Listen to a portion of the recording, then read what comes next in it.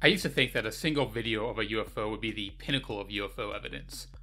Of course, I was wrong. Cameras can be deceiving, and the ability to create convincing hoaxes is only growing. And almost every day there are videos posted to YouTube that claim to have captured seemingly physics-defying UFOs. Usually somewhere in the comments there's a prosaic explanation about mylar balloons, out-of-focus bugs, Chinese lanterns, or other explanations that seem plausible, but without more information than the video gives us, there's really no way to know for sure what's going on, and not much follow-up investigation that can happen. Rarely are there videos of aerial phenomenon taken from multiple people at different angles with no readily available explanation. Earlier this month, one of these rare events happened. ¿Qué es eso que va pasando ahí en el cielo? On August 17th, many people took videos of strange orbs appearing and disappearing over the skies of Punta Arenas, Chile. These dancing orbs may not look incredibly impressive on video, but they must have made quite the impression in person for multiple people to have turned on their phone cameras and record and post these videos. On that same day, in Sao Paulo, Brazil, someone also captured and posted what seems to be the same phenomenon. Some claim that these videos are just showing a rare phenomenon where birds will appear as orbs on a cloudy day when the sun hits them just right. It's hard to disprove this idea, but I am very skeptical of it. The orbs seem to come in and out of existence, and the Sao Paulo video is against a blue sky. The fact that these objects were recorded by multiple people at different locations also seems to contradict this explanation. On the other hand, there is evidence of high-energy phenomenon taking place in the area. Take this image, taken on July 14th, 2017, from the Visible Infrared Imaging Radiometer Suite on the SUMI NPP satellite. NASA had this image composed to monitor the wildfire situation in Brazil at the time. The red dots show areas of intense infrared radiation, something that fires produce a lot of. The concentration of small red dots in Brazil and other countries are all the active fires in the rainforest. There are a couple somewhat unexpected red dots off the coast of Brazil. These can be easily explained as there are offshore natural gas platforms there, which burn excess gas. The biggest dot, all by itself in the middle of the South Atlantic Ocean, is more difficult to explain. What is giving off so much heat out there? As far as anyone knows, there was nothing on fire there, or really even anything physical in the area that could explain such energy. Could this be further evidence of energy orbs in the area? Is it possible that these are the tic-tac shaped energy fields produced by the theoretical Alcubierre drive? Perhaps. But the scientists who created this active fire product, the data processing tool that examines the raw satellite data and identifies these fires, have an interesting and credible explanation for what the abnormal red dot is. And it could potentially explain the orbs over South America as well. And while this particular instance may have a natural explanation, the underlying data could prove immensely valuable in corroborating other potential UFO sightings. First, to understand the official explanation for the massive infrared signal over the ocean, we need a quick background on solar activity and the Earth's magnetic field. The Sun, quite obviously, is a very energetic place. As a result of this, things like the Sun's magnetic field are constantly in flux. Sometimes these disruptions in magnetic fields align in a way to cause a magnetic explosion outwards. This can send clouds of charged plasma particles streaming outwards in a corona mass ejection, or send bursts of intense electromagnetic radiation and smaller amounts of charged particles flying out as in solar flares. Luckily, when these charged particles are lined up to hit Earth, many of them are deflected by Earth's magnetic field, a field around Earth caused by the flow of iron and other magnetic elements within Earth's core. Not all particles are deflected, however.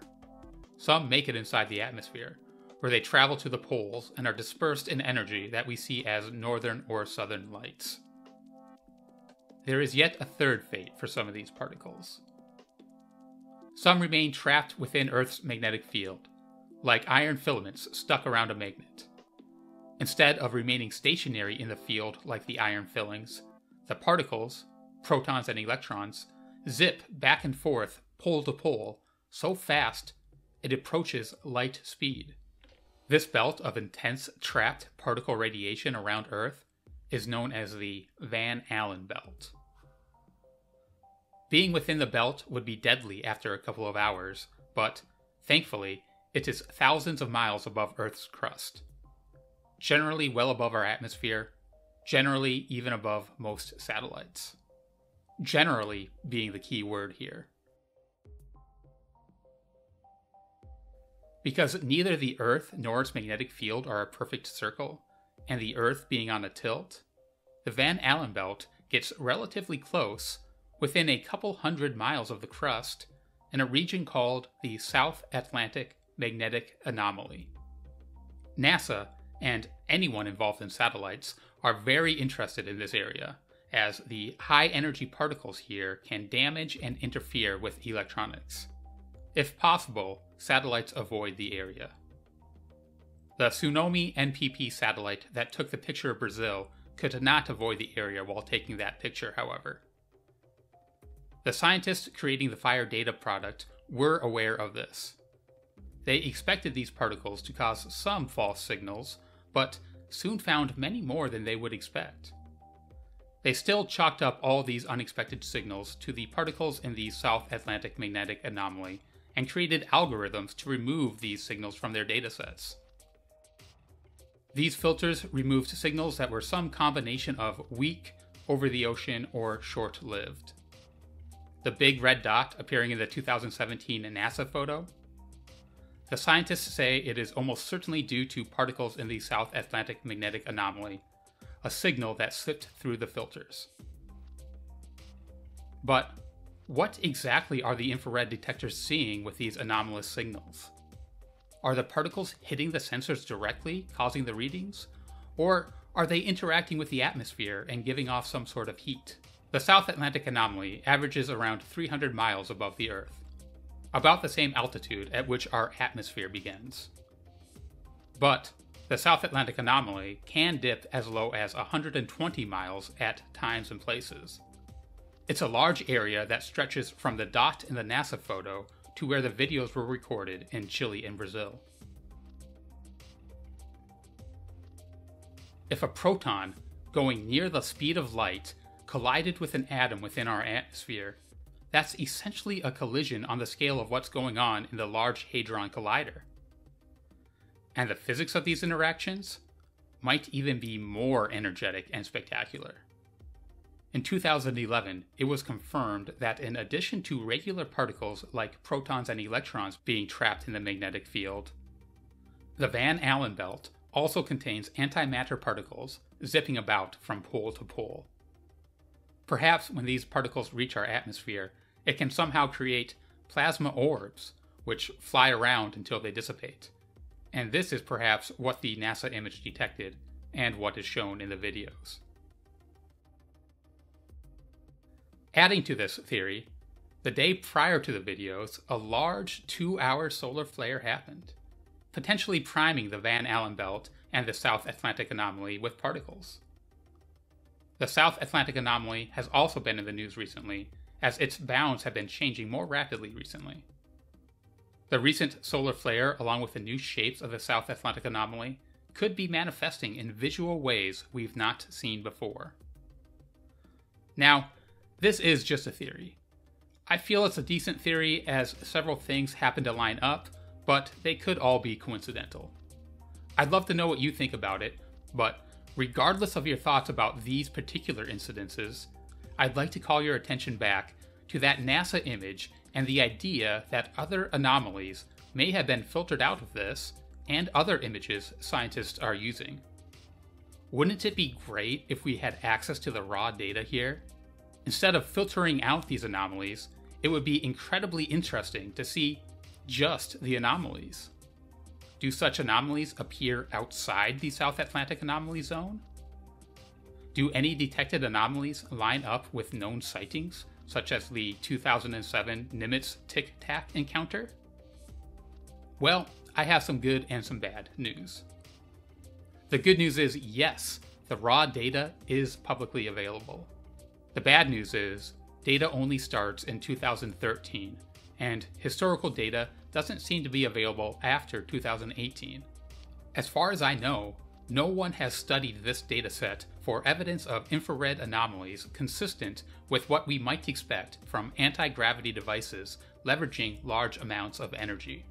That's not typically the type of research that gets scientific grants.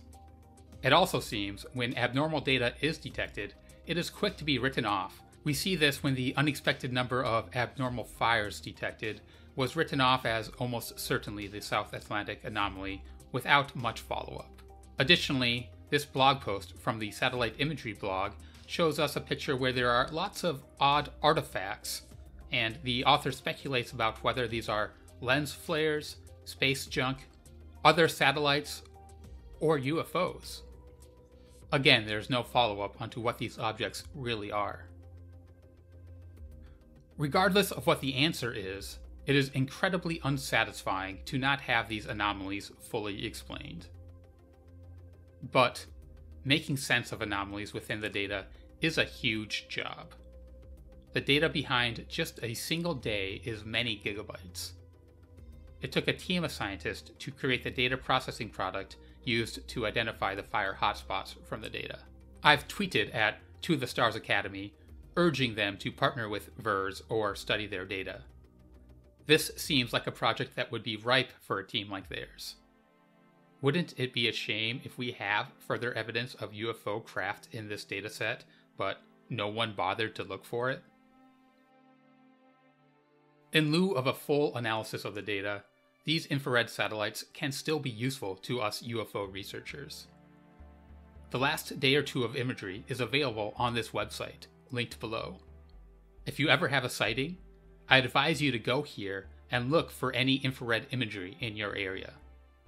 The time samples are not as granular as I'd hope, but you may luck out and see something abnormal around the time and area of your sighting. This would be incredibly useful corroborating evidence. Additionally, if you know of any incidents between 2013 and 2018 that would be worth investigating for infrared signatures, that would narrow down our search for abnormal data quite significantly. Please post the dates of any recommendations below. I'll try to dig more into the data myself, but it may be a long process. I encourage you to dig into and share this dataset as well. I will be doing other parallel research, and will be posting more about other UFO and disclosure topics soon. As always, thanks for watching Rather Be Squidding. If you haven't already, please subscribe so I can see you next time.